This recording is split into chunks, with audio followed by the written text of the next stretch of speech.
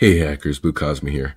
First of all, today I'm a little sick, so I do apologize if my voice sounds a little bit more raspy than usual. But second of all, I wanted to introduce you guys to some of the tools I use for my malware development. Well, first of all, I actually am not on Windows as a main. I'm on Linux. I can show you Neo if that's right. I'm on Parrot OS 5.1. I'm using i3 Window Manager. I'm using the conch shell. It's a Python powered shell, so I can do like, x equals 1, and I can do like 4 plus 5, 6, print like hello, right? So I can run Python directly into my terminal, which is cool. I'll leave the link to this in the description if you're interested. But yeah, I run Linux. That's the ultimate lesson here. As a way to run, develop malware, because, running Linux as a main is kind of a little bit unusual to develop malware on Linux. So I do have QEMU using the virtual machine manager. I have a Malware 10 virtual machine over here. And this is Malware 10. It's the virtual machine that I use for all of my malware development. It's malware development on Windows 10. So Malware 10 is what I call it.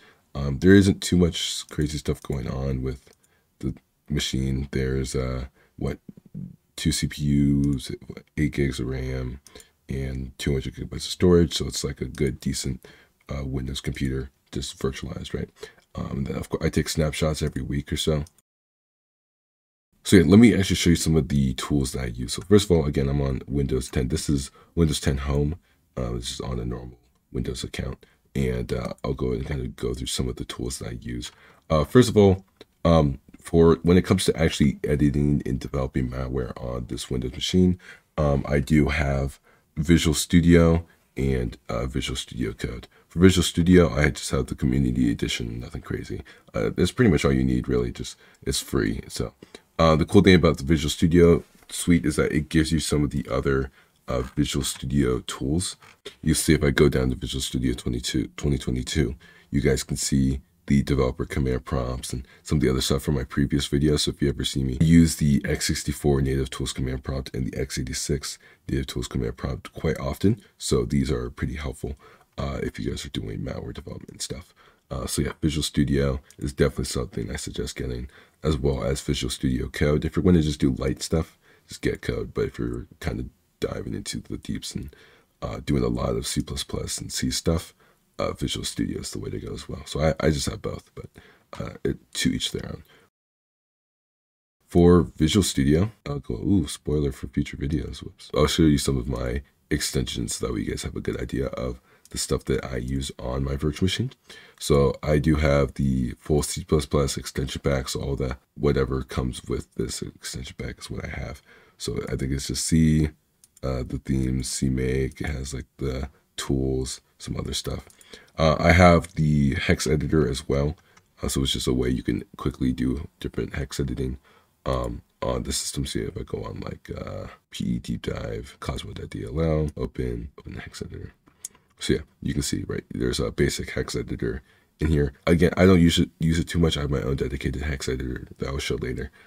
But I mean, you can use this one if you guys want to. There's also some basic Python stuff. I just downloaded the Python thing, and whatever Python came with is what Python came with. So that's where a lot of this other stuff. The theme I'm using is Lemon Tree Dark. This is this kind of greenish type of theme. I might change it down the road, but I kind of like it for now. I also have the NIM programming extension to help, with the NIM programming language, because NIM is goated. PowerShell is another extension that I have because I do a lot of PowerShell stuff. The main Python, and then Vim, because on my Linux machine, Vim is my main editor. Malware, cd into onlyrat, Vim main.py, right? My main editor is just NeoVim. I use Vim as an alias, but it is NeoVim. And yeah, I just use Vim as a main editor.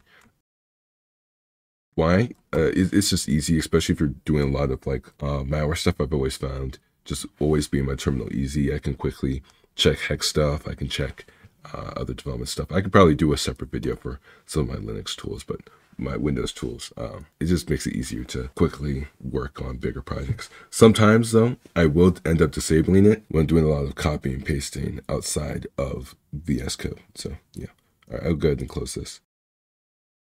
Next up, I have the Sysinternal Suite. You guys can download it right here if you want. The Sysinternal Suite is a suite of tools created by Windows, I believe Windows, and they have just a bunch of like random programs that help out. Two most notable ones that I've seen that pop up a lot are Procmon. And Procmon is a process monitor, so you can do a lot of process monitoring. I use this all the time for both malware development and malware analysis. And yeah, you guys can just see everything that every process on the computer is doing. So you can see what registries it's working with, what files it's creating.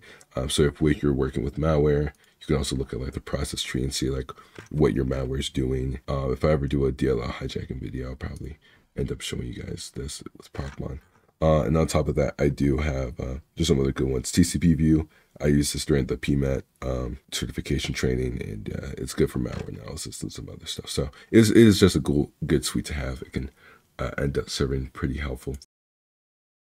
Next up is X64DBG. This is my favorite debugger of all time.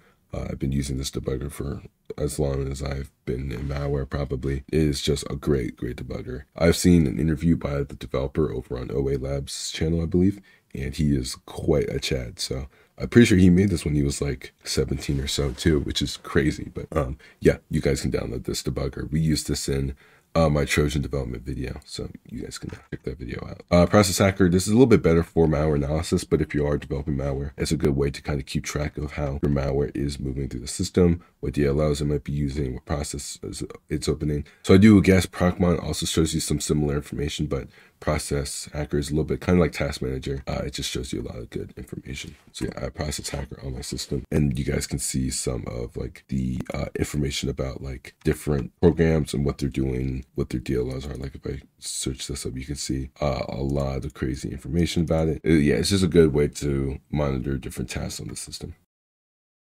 Finally, I have HXD. It is a hex editor. It is my preferred and favorite hex editor. I wish they had a dark mode, but ultimately I can deal without it. It is very helpful because their hex editor, first of all, it's very easy to work with, right? If I just go into development, go into PE deep dive, example.exe, you can also export stuff to other languages, right? So if I like go down here and let's say there was like some shell code that we wanted to analyze or something, you could actually like select a good chunk of this, hit file, export, and you can export the hex to a specific language. So if you want to use it in something, you can. I'll usually export it to C and include shellcode that I find in other malware to analyze or to like work with in a malware environment. So it's pretty cool. But those are pretty much all my main tools. Those are the ones I find myself using the most. I do have a video of me showing how I actually made this virtual machine. So all the tools of me installing, it was a live stream of just me installing, setting up this virtual machine. So if you guys are curious on the steps I kind of went with, you guys can